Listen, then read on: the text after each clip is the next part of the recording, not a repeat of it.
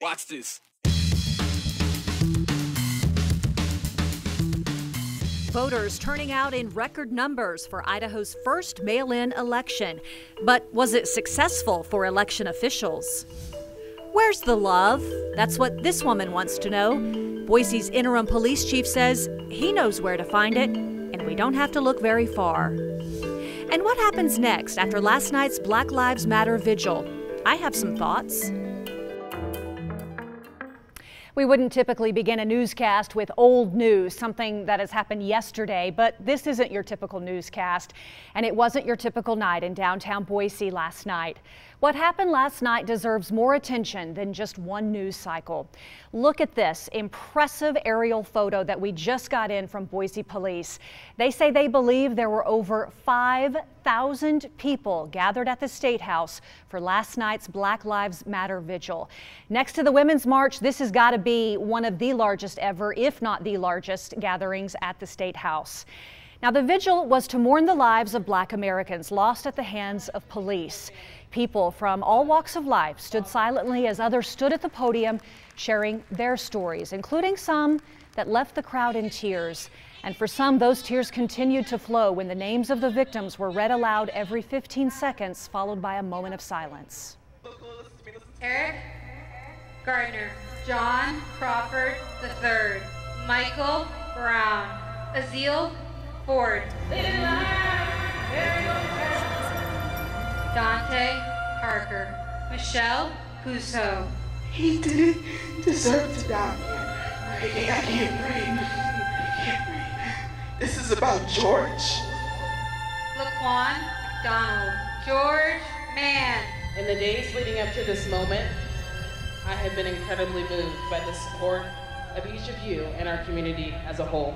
Tanisha Anderson, Akaya Gurley. We will rise. Romaine Gibson. Jeremy Reed. George Floyd.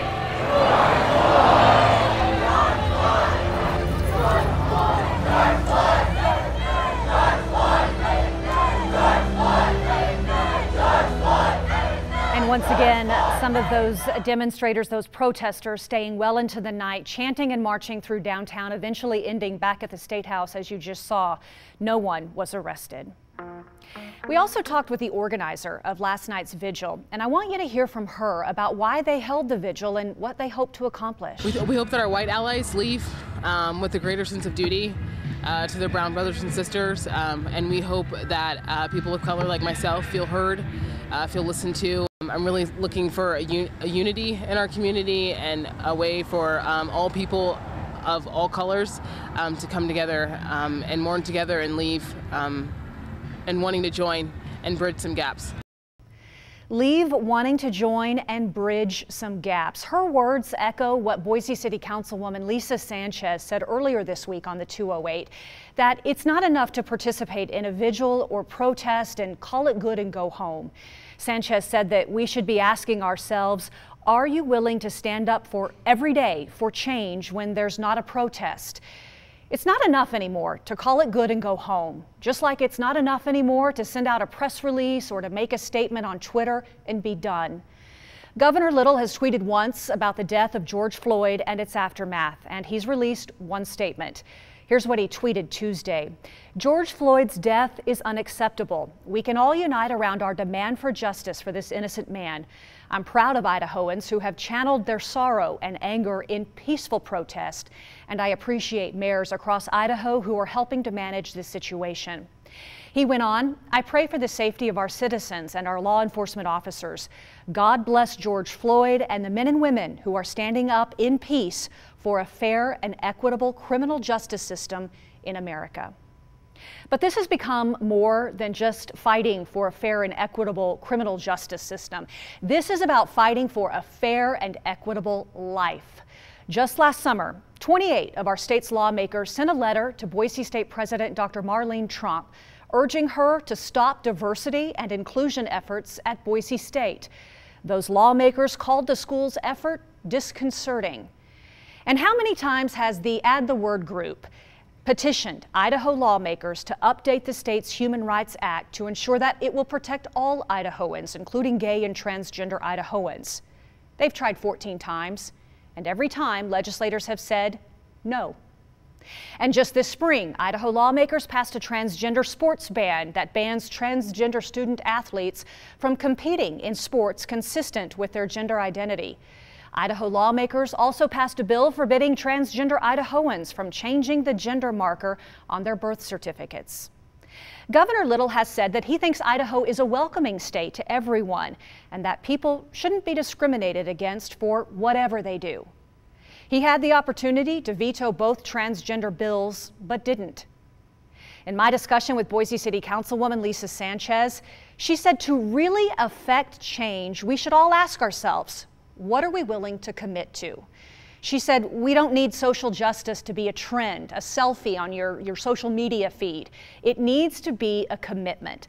So I asked Governor Little and all of our state legislators on both sides of the aisle and city leaders, all of us, what is your commitment now?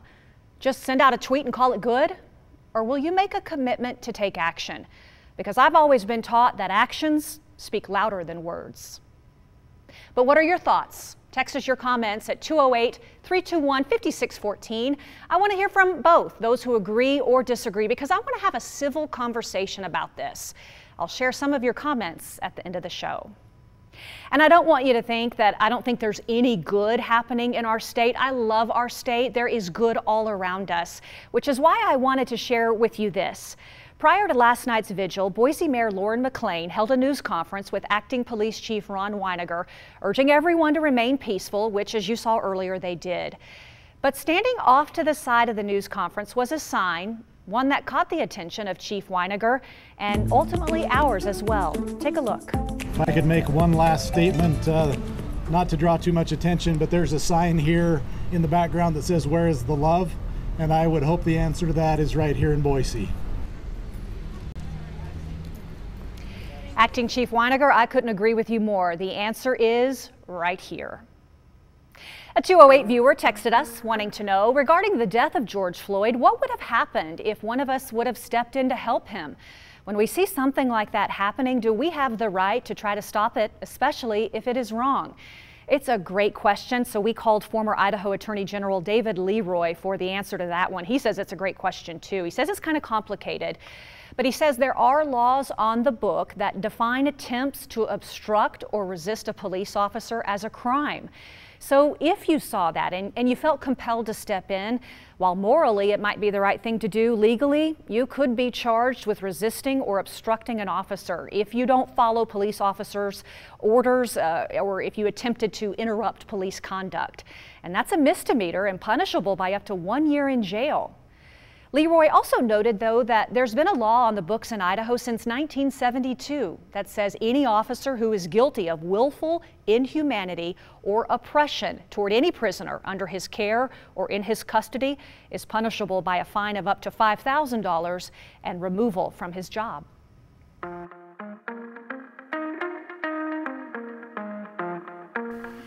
A historic turnout across the state for Idaho's first mail-in primary, but was it all smooth sailing?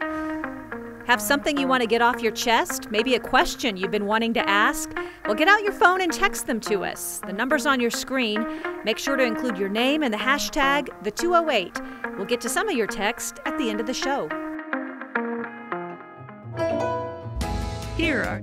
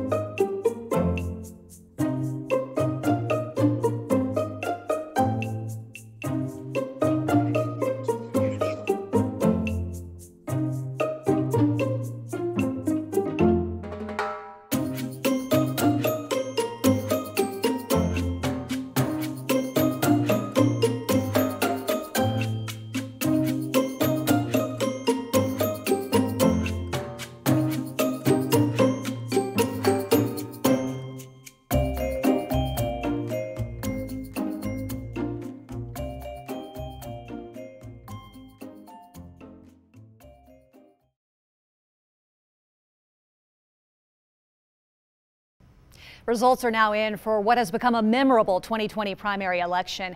You can find all the results right now at ktvb.com. The results this time around, though, they were almost a secondary story to how the election ran. For the first time ever, Idaho did the whole thing by mail. And now that it's said and done, because of the coronavirus, and now that it's said and done, how did it go? Are clerks ready to run it the same way for the much anticipated November election? Here's our Joe Paris. Certainly are happy to have this election behind us because it's been more of a marathon than most elections have been in the past. The 2020 Idaho May primary will forever be remembered as the one we did through the mail. Now that process is over, how did it go?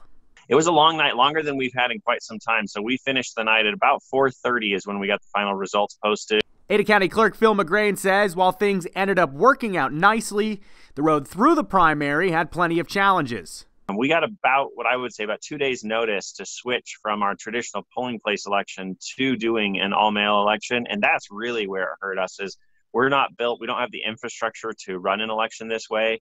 And part of like the time it took last night is a reflection of us just not having the equipment and having the things we need to be able to do it in this manner.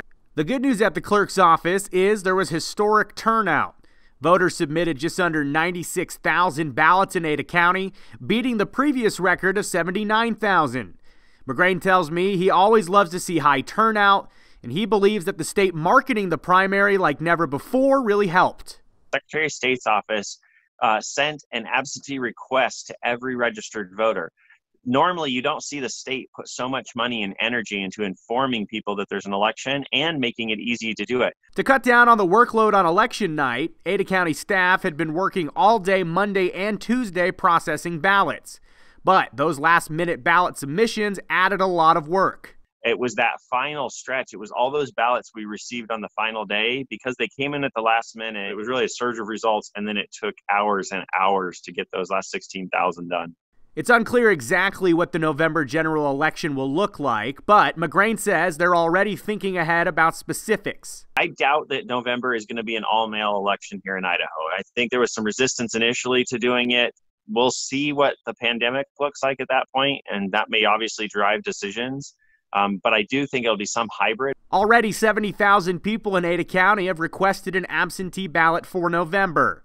In terms of changes the clerk's office wants to make before the general election, McGrain says that over this summer, the office will be looking to improve their processes and also evaluate equipment needs. We issued ballots that had some errors, and we had to correct those, and we got new ballots to all the voters. But we certainly felt the pain in this election in terms of needing to kind of tighten those things up so that we can make sure it just goes much more cleanly.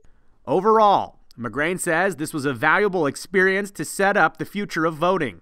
This primary was really a good test for kind of the big show when it comes to November. Ada County, Idaho's most populated county, clearly ran into issues of processing just the pure volume of ballots. So what did it look like, Joe, in other counties? Were you able to check in with them?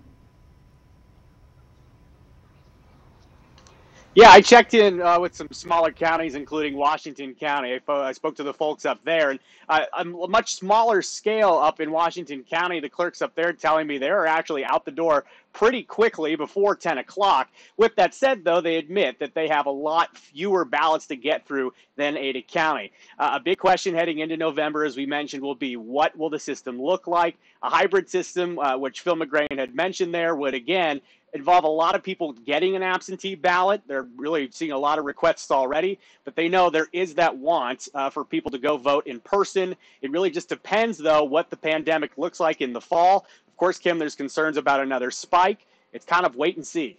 Joe, I do agree with you. There is something about physically going to the polls to vote and getting your little sticker, but we're learning to do everything from home now, aren't we? Yeah. Oh, yeah. I mean, everything's really adapted. And we kind of, some experts say we fast forwarded decades ahead in terms of technology and processes. Okay. All right. Joe Paris, thank you.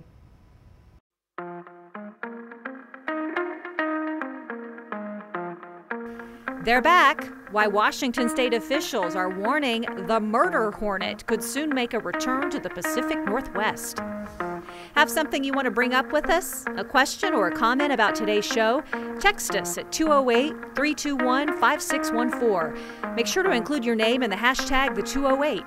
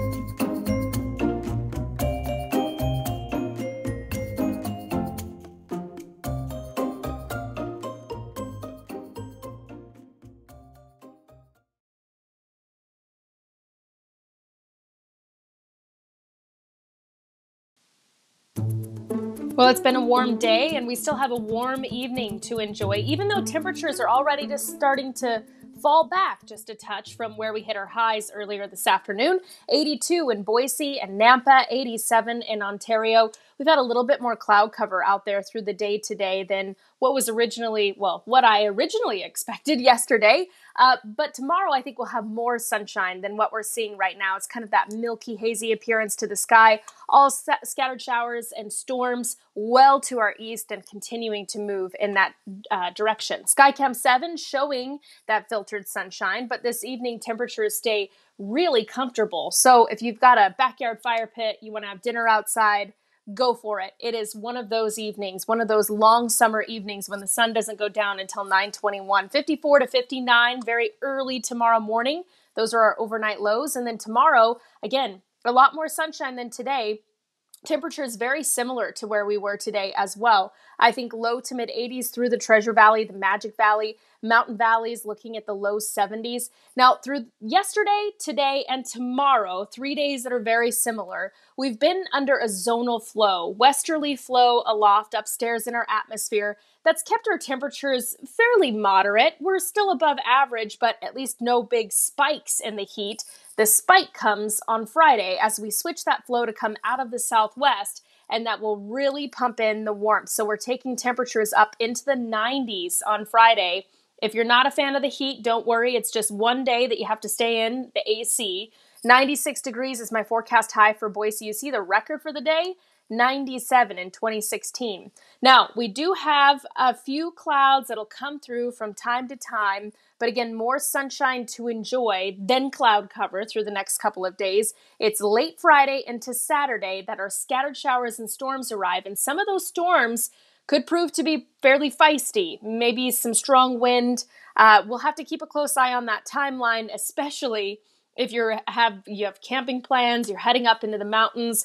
That's something that we'll continue to keep a close eye on and update you as we move through the day. So it's a forecast to keep an eye on every day heading into the weekend with those big changes in play for us. Temperatures dropping 30 degrees from Friday afternoon to Saturday afternoon, and even cooler on Sunday with more showers expected as we kind of even things out into the middle of next week. We'll be right back with the 208 after this break.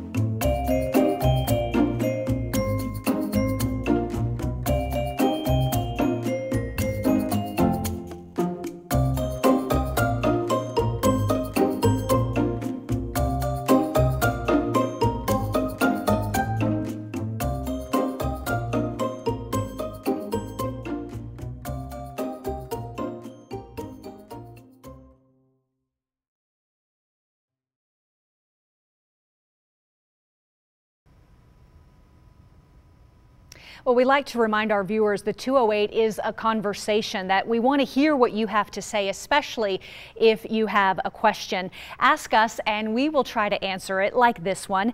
Jerry asks, Kim, what is going on with the killer hornet story that I heard about? Well, Jerry, I've got good news for you. Yeah, good and bad news. I don't know if you're going to like this one or not.